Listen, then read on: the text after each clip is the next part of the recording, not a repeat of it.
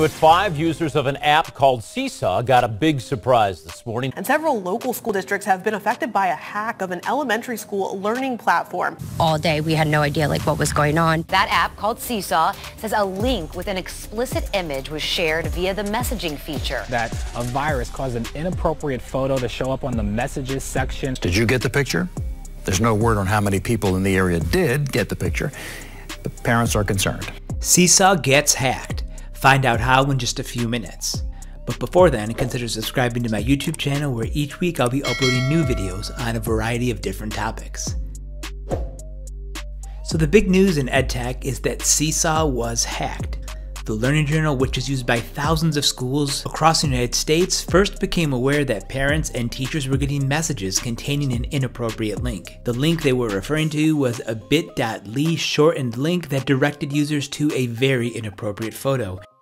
The general public first became aware of this issue early Wednesday as a number of different users took to Twitter and reported this incident to Seesaw. Shortly afterwards, the company responded by disabling message access, leaving subscribers without a crucial component of the platform.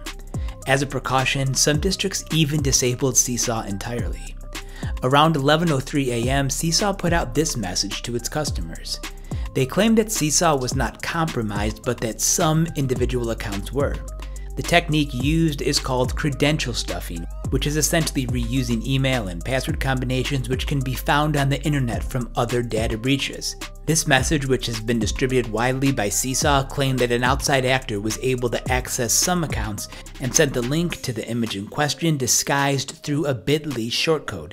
Now, if Seesaw is correct and these accounts were compromised by recycling user passwords, it seems that preventing these incidents could be a challenge for companies like Seesaw. However, other users, such as this parent, believe the incident never would have happened with two-factor authentication. Education privacy advocate Bill Fitzgerald was a bit skeptical of the whole incident. Without access to details and specific information, he questioned whether this could have been a different type of data breach. While Seesaw investigates, they continue to have messaging disabled until the message with the link, which has since been disabled by bit.ly, is off their servers. The company also informed me that they are looking into two-factor authentication support as well.